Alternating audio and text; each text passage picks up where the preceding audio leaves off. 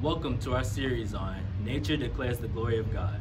Our text is found in the book of Psalms, chapter 19 and verse 1. Psalms is the 19th book of the Bible. It is a collection of 150 songs, prayers, and compositions. The majority of psalms were written by King David. King David wrote Psalms 19, which says, "The heavens declare the glory of God, and the earth shows his handiwork." Let's pray.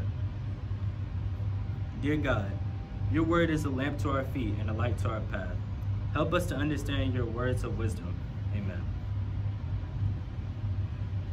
Today, we'll look at God's largest creation, which declares the glory of God, which is nature itself. As we look at beautiful nature, let us consider the following. Consider the air we breathe. Do you know how air is composed? 4 chemicals: nitrogen, oxygen, argon, and carbon dioxide. What if air only had 2 of the 4 chemicals? What if there was no argon and carbon dioxide, but only nitrogen and oxygen? Nitric oxide, which is so irritating, we choke before we could breathe, and our first breath. What if the chemical formula for air were mixed differently? We could not exist. Who mixed the formula? Job 12:10 says, "In whose hand is the soul of every living thing, the breath of all mankind?" Jeremiah 10:12 says, "He made earth by his power, established the world by his wisdom, and stretched out heavens by his discretion." Consider the water we drink. God has a great recycling system in his nature for replenishing the earth's supply of water. When it rains, the rain falls in lovely lakes or falls on mountains. As the sun comes out, the snow melts on the mountain. As the snow melts, the water rushes down through brooks and rivers to the sea to replenish the water supply of the earth.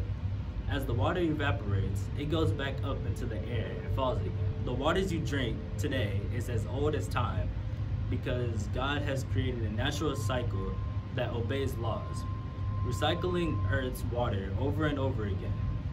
Where there's design, there's a designer. Consider the earth beneath our feet. What would this world be like without its restful carpet or living green grass and foliage? God didn't have to cover the bare soil with such a covering. Humanity could have survived on a bleak planet of gray tones and colorless plants.